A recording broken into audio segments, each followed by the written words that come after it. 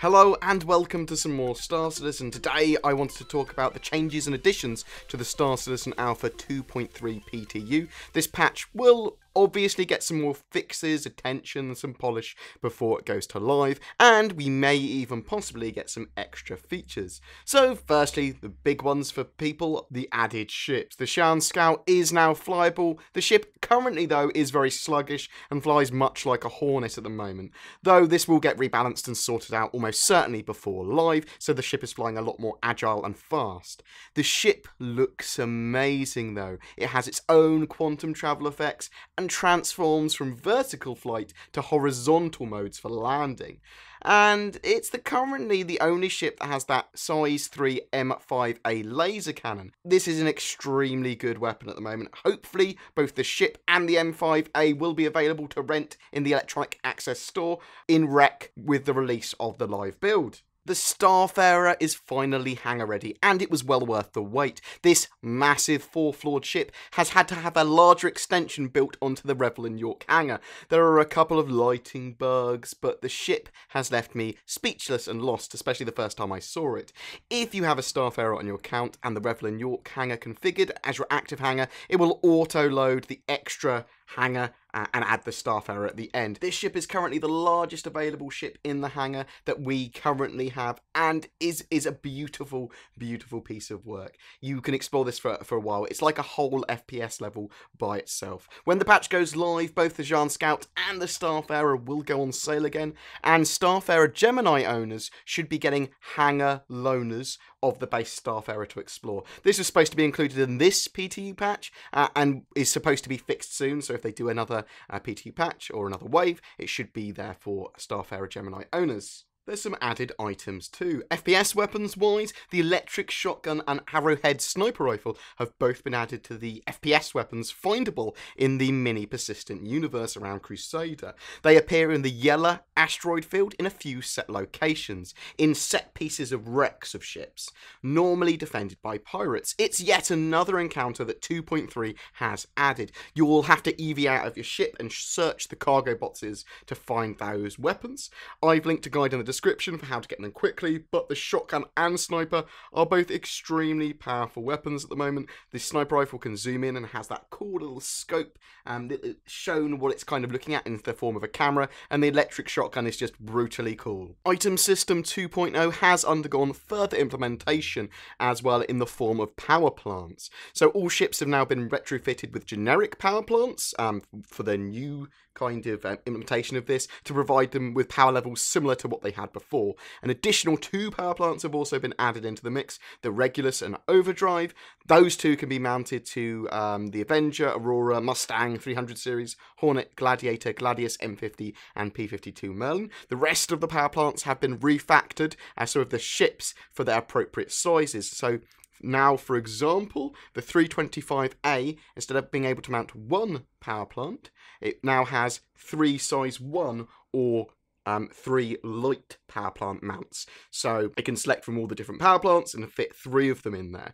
So the Super Hornet as well, another example, is it can mount 1 size 2 or 1 medium power plant. There are a few other little changes to the Mini PU and Port Olisar. They've added additional security and AI around Port Olisar that will attack players that have a wanted level. As mentioned earlier, Rex and Pirate encounters are now in yellow, and they've also changed the coverage for monitoring zones. For example, Korea is now also covered too. Animations have had various improvements, balances, polish and additions, and they will continue to work a lot on the animations through the PTU phase and in general for patches to come. Fixes, there have been some major fixes, especially with desync. The major 2.2 issue has been fixed in 2.3. There's no more desync, or not that I've discovered anyway in the first person shooter stuff. So this is where you weren't appearing where you're supposed to be, or where drunken pilots had collapsed on the ground and didn't appear to be moving, but on their screens they were in a totally different area. EVA fixes as well, and they've sorted out a lot of the random deaths from EVAing or getting in and out of your ship as well. Lots of glitches and teleport bugs in the first-person shooter stuff have also been fixed. Some other important notes and callouts. Multiplayer Arena Commander was disabled for this current PTU testing phase. They're trying to test out performance in Crusader at the moment. That's a very much a big thing at the moment, a focus for them. PTU players in the initial test have also been given access to that Xi'An Scout. Everyone's got that in the PTU first wave. The Croatia repair station landing pads do currently break if a pilot tries to take off during a repair sequence. Certain AI in Crusader were experiencing some difficulty flying and derping. The ambient audio from Dumper's Depot was also being broadcast through all of ArcCorp occasionally. There is a good few random client crashes and server crashes. That's kind of to be expected with the PTU and the PTU hardware. User.cfg files seem to make the game a lot more unstable in this PTU phase. This is the first time I've seen it being really unstable with certain PTU settings for the user.cfg stuff. So just be aware of that. If you're using a user.cfg, I recommend holding off until the live build at the very least, and I'll see what we can do with them. Wave 1 PTU stuff is what we're currently on at the moment. So I think up to 6,000 people are in at the moment. They will be adding extra players into the PTU if required, in waves up to 5. If you want to be in for a better chance of getting in and getting selected for PTU builds, be active on the issue council reporting and contributing bugs, participate in any PTUs you do get access to, and any stress tests that were also announced.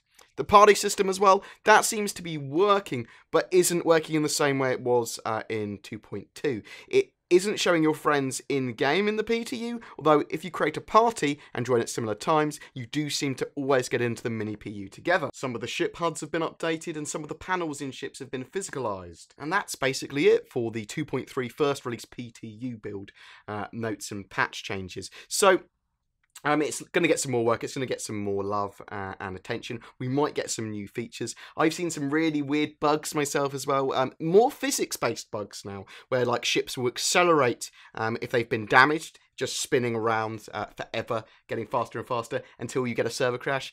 Weird things like that. So I think this might be implementation of other various features. The most exciting thing here for me, other than obviously those new ships, was the further implementation of Item System 2.0 with those power plants. Anyway, guys, please tell me what you think about the PTU 2.3 patch. Tell me what features that you hope will be in for 2.4, or hope they might add as a sneak into 2.3 before it goes live. Did you get into the PTU yourselves? Do you want to be in there? Don't you care? Is it too much effort? Because these kind of patches, they are a lot of work, as in, it's not just, yay, we've got loads of gameplay, it's amazing in the PTU. It is hard work. There are crashes, there are loads of random bugs. It's not a privilege, it's a chore. Anyway, guys, thank you so much for listening. Please don't forget to like and subscribe, and I will see you in the verse.